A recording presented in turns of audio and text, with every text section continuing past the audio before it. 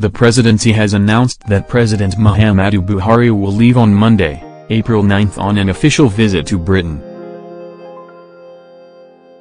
A statement by presidential spokesman Garbashia says the Nigerian leader is headed to the United Kingdom on an official visit ahead of the Commonwealth Head of Governments meeting, CHOGOM.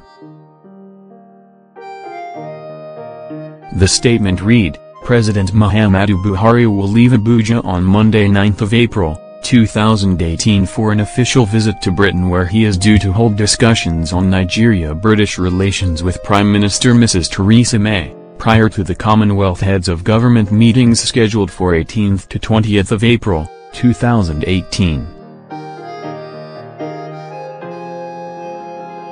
The President will also meet the Chief Executive Officer of Royal Dutch plc, Mr. Ben van Beurden, in connection with Shell and other partners' plan to invest $15 billion in Nigeria's oil industry.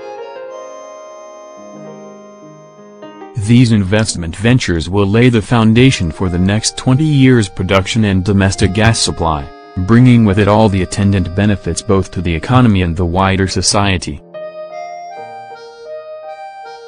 President Buhari is due to renew discussions with the Archbishop of Canterbury, the Most Reverend Honorable Justin Welby, a good friend of the President, on inter-religious harmony in Nigeria and worldwide.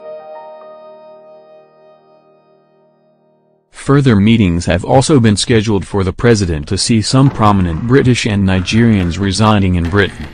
Personal assistant to Buhari on media Bashir Ahmad also tweeted that the President will depart Nigeria for London on Monday. We had earlier reported that a presidency source confirmed that President Muhammadu Buhari would leave Nigeria for London on Monday, April 9, to commence his annual leave. According to the source, President Buhari is leaving early to enable him rest before participating in the 25th Commonwealth Heads of Government meeting, also known as CHOGOM 2018, to be held at the Buckingham Palace, St. James's Palace, and Windsor Castle. But the latest statement by the presidency did not mention an annual leave, even though the dates match.